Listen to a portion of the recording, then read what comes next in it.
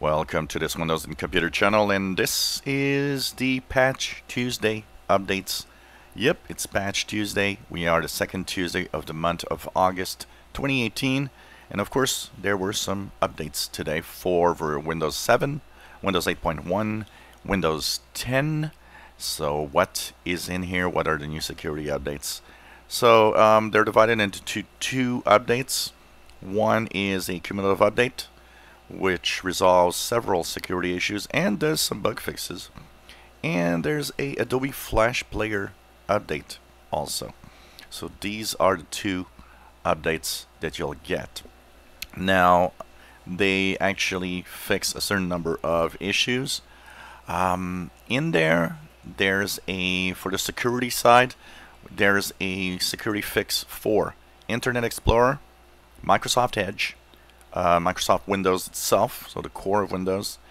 Microsoft Office and Office products that you might have will also have cumulative or some security updates in there. Chakra Core, which is the Chakra engine in Microsoft Edge or in the browser. Adobe Flash Player, which is a separate update.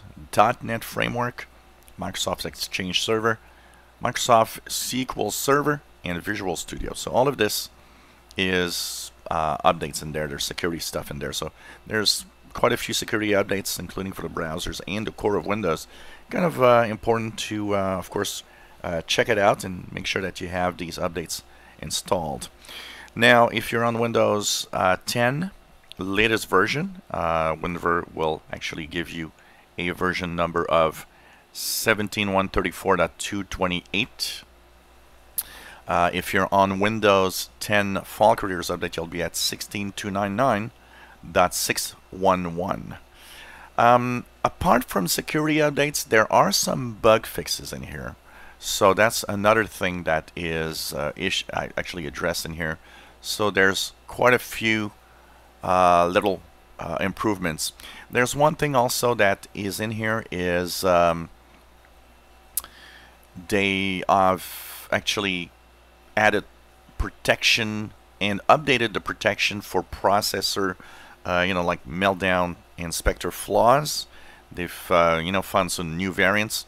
So this update also gets kind of a update to mitigate the possibility you get exploited by these new flaws, including, everything from Intel Core processors, Intel Xeon, and so on.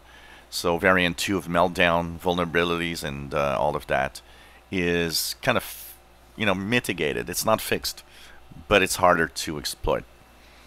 They have also fixes for high CPU usage. It results in performance degradation on some systems that have the 15H and 16H AMD processor family.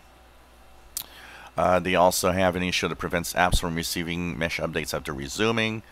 They also have fixes for Internet Explorer and Microsoft Edge for a few bugs that were in there. Some applications running on HoloLens might have some issues they're fixed here. They address an issue with significantly reduced battery life once you've upgraded to April version 1803.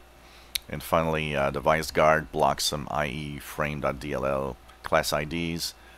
And that's pretty much, what we have here. For the rest, it's security updates, and hope that everything is well. My updates went well. It was a little longer than usual. It seems to be a bigger update than some of the previous updates I've seen, but I don't know. I think in 15 minutes everything was done from the download to the install phase. And that's where we are. So update your systems, because there's security updates available. If you enjoy my videos, please subscribe, give us a thumbs up. Thank you for watching.